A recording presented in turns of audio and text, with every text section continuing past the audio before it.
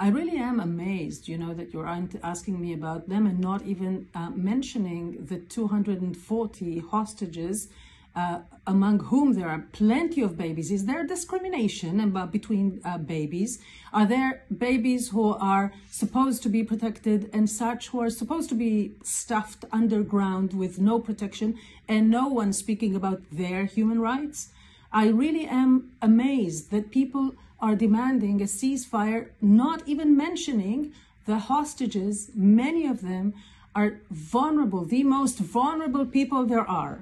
There are many, many things, and God knows I am known to be the opposition to Netanyahu forever, and as well today, by the way. I am calling for the replacement of Netanyahu today. But I am an Israeli leader. I have to protect my people. I have to protect my country. And I am fighting for my country. And right now we have a monster on the other side, and we are seeing an unbelievable phenomenon of people who consider themselves to be progressive, who take the side of those who throw their own people off the roofs, off the top of the roofs, even because they don't align with the regime. We are seeing progressives fighting for people who oppress women and children and the gay community and whoever they see fit to. And we are seeing an overlooking of the fact that 1,400 people were slaughtered in a way that is not even terror.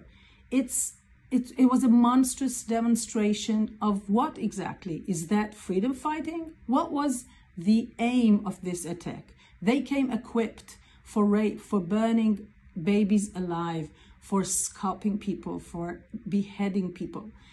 This is what we are dealing with right now. The way we saw a coalition against Daesh, and no one was claiming that Daesh and that ISIS needed to get fuel while the coalition was fighting them. The same should happen for Hamas now.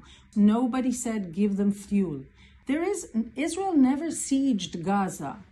Israel went out of Gaza a long time ago.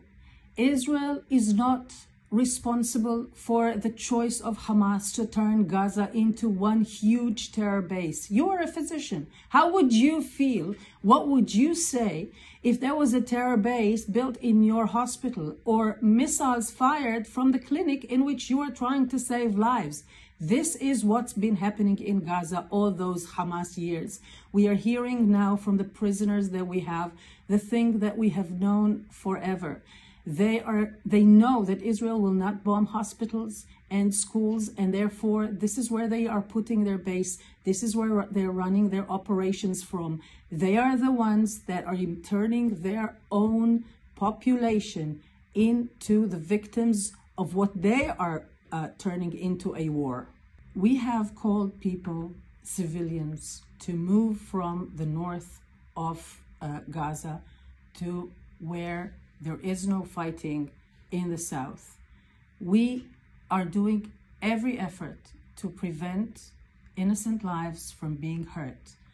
The same needs to continue, but Hamas should be eliminated, and certainly its huge terror, monstrous military that it's built among its citizens.